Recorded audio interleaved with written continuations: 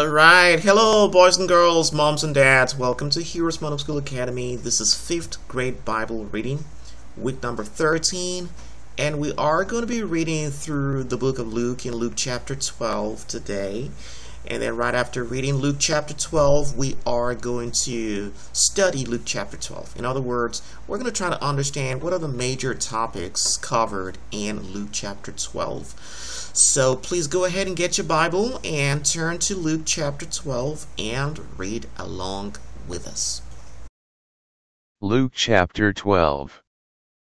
In the meantime, when an innumerable multitude of people had gathered together, so that they trampled one another, he began to say to his disciples first of all, Beware of the leaven of the Pharisees, which is hypocrisy.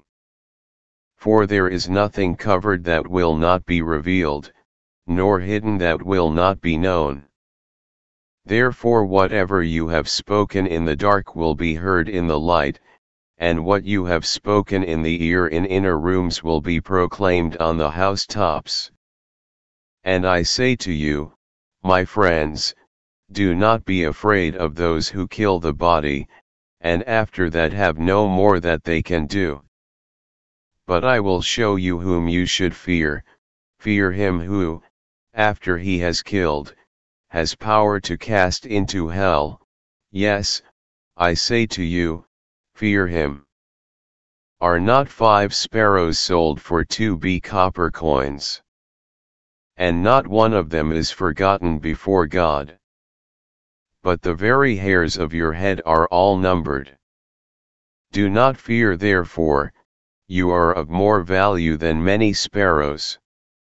Also I say to you, whoever confesses me before men, him the Son of Man also will confess before the angels of God. But he who denies me before men will be denied before the angels of God.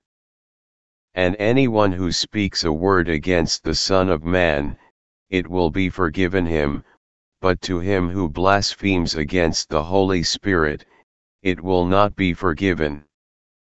Now when they bring you to the synagogues and magistrates and authorities, do not worry about how or what you should answer, or what you should say. For the Holy Spirit will teach you in that very hour what you ought to say. Then one from the crowd said to him, Teacher, tell my brother to divide the inheritance with me. But he said to him, Man, who made me a judge or an arbitrator over you?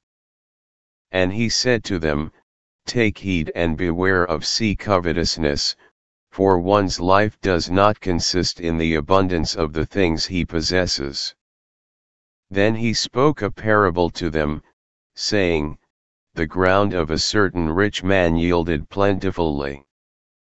And he thought within himself, saying, What shall I do, since I have no room to store my crops?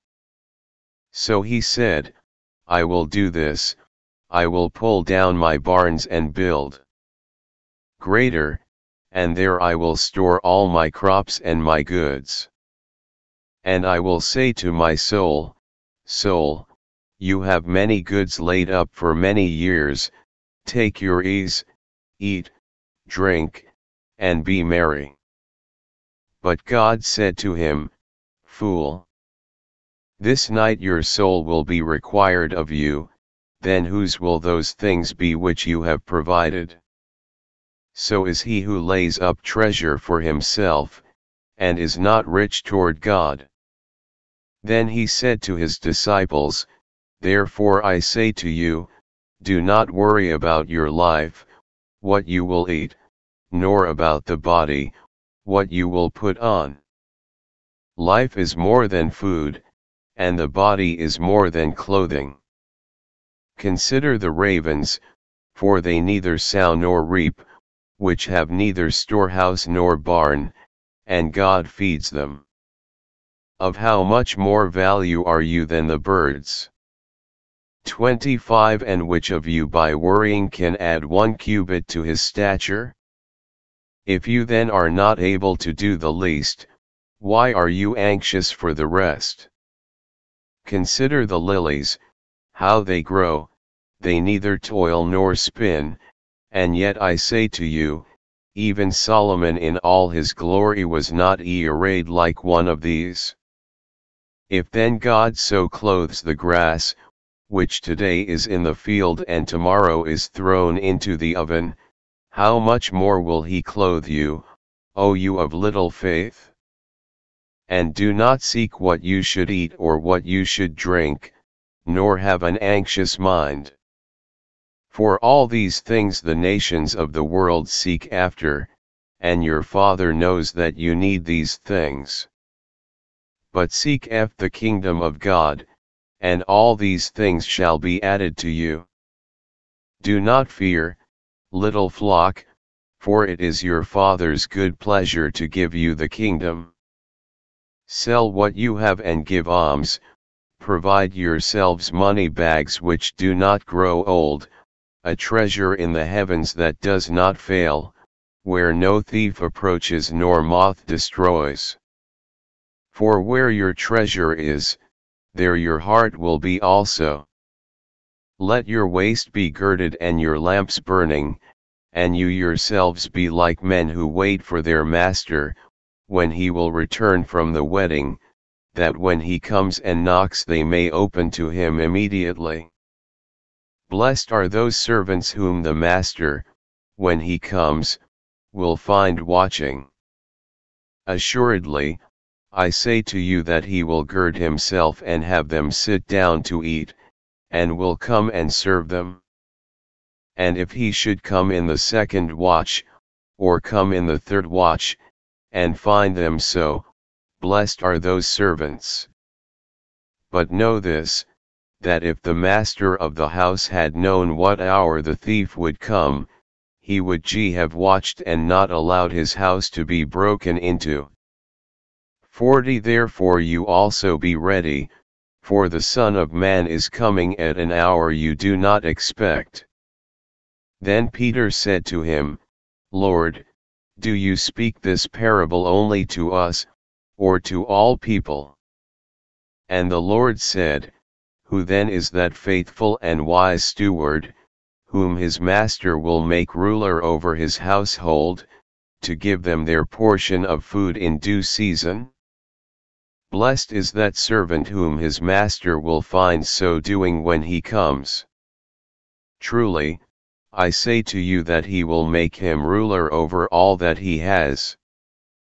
But if that servant says in his heart, My master is delaying his coming, and begins to beat the male and female servants, and to eat and drink and be drunk, the master of that servant will come on a day when he is not looking for him, and at an hour when he is not aware, and will cut him in two and appoint him his portion with the unbelievers. And that servant who knew his master's will, and did not prepare himself or do according to his will, shall be beaten with many stripes. But he who did not know, yet committed things deserving of stripes, shall be beaten with few. For everyone to whom much is given, from him much will be required, and to whom much has been committed, of him they will ask the more. I came to send fire on the earth, and how I wish it were already kindled. But I have a baptism to be baptized with, and how distressed I am till it is accomplished. Do you suppose that I came to give peace on earth? I tell you, not at all, but rather division. For from now on 5 in one house will be divided, 3 against 2, and 2 against 3. Father will be divided against son and son against father, mother against daughter and daughter against mother, mother-in-law against her daughter-in-law and daughter-in-law against her mother-in-law. Then he also said to the multitudes, Whenever you see a cloud rising out of the west, immediately you say, A shower is coming, and so it is. And when you see the south wind blow, you say, there will be hot weather, and there is. Hypocrites! You can discern the face of the sky and of the earth, but how is it you do not discern this time? Yes, and why, even of yourselves, do you not judge what is right? When you go with your adversary to the magistrate, make every effort along the way to settle with him, lest he drag you to the judge deliver you to the officer, and the officer throw you into prison. I tell you, you shall not depart from there till you have paid the very last mite. Alright, hopefully you got a chance to read through Luke chapter 12 with us, so please go ahead and turn your workbook over right now to page number 35 and page number 36 of your workbook. You're going to see over there that Luke chapter 12 may be divided into 9 major parts, or 9 major sections is what we call it. So there's going to be sections 1, 2, 3, 4, 5, 6, 7, 8, and 9. Alright, section 1 is from verse 1 to verse 3. And in that particular chapter of Luke 12, Jesus warns against hypocrisy. What is hypocrisy? So hypocrisy is asking people to do what you're not doing yourself. And the Bible says, well, that's not a good thing, because being hypocritical is going to tell people that, well, I can say something and then do something else. And God doesn't like that. And Jesus calls that attitude like a leaven, which is like yeast that you put inside flour, and then that yeast is going to spread itself through the entire dough. So Jesus is discouraging hypocrisy because of that. Because if you say something and then you do something else, that's not a good thing. It means you're not teaching the right kind of things. And Jesus says the Pharisees are like that. Beware of hypocrisy. Well, that's section number 1. Section number 2 is from verse 4 to verse 7, and it talks about how to reverence God, or how to fear God. And he says, well, don't be afraid of anybody who doesn't have power to put people in hell, but the person you need to fear is the person who can kill the physical body and put someone in hell. Well, that means obey God, because God can put people who are disobedient in hell. We don't want to be like that, do we? No. Alright, we want to be obedient to God. So that's from verse number 4 to verse number 7. And then section number 3 is talking about making sure that you are not ashamed of the testimony of Jesus. Do not be bashful. Jesus says, if you are afraid or ashamed of me in this present life, then when I get into my kingdom, guess what? I am going to be bashful about you as well. So that's going to be verse number 8 and verse number 11. So we don't want to be bashful about our testimony about Jesus. We want people to know that we are disciples and followers of the Master. Alright, section number 4 is from verse 13 to verse 21. A man came over to Jesus and starts asking him to tell his brother to divide inheritances with him. And Jesus tells him, well, you're pretty covetous. You're asking me to tell your brother to divide inheritances with you. Well, he tells people to understand that being rich toward God is the most important thing from that story. Then section number 5 is going to be from verse 22 to verse 34. Jesus warns his disciples against worrying. In other words, instead of trying to meet your needs by your powers, talk to God about meeting your needs. Seek first the kingdom of God and His righteousness instead of worrying.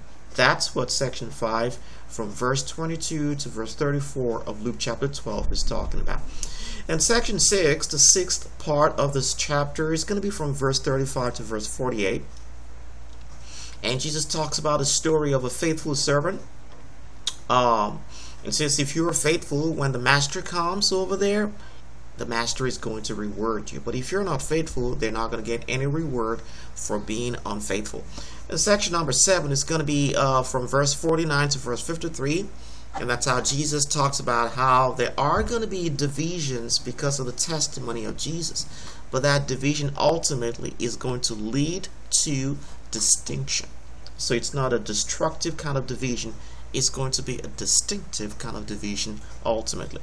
In section number 8, from verse 54 to verse 56, Jesus starts to tell people, you guys should understand how to discern the times that we were living in, that they were living in over there. So he talks about, if you guys can look at the sky and you can say, well, because the sky is clear, there's not going to be rain. Or if the sky gets to be overcast, there's going to be rain.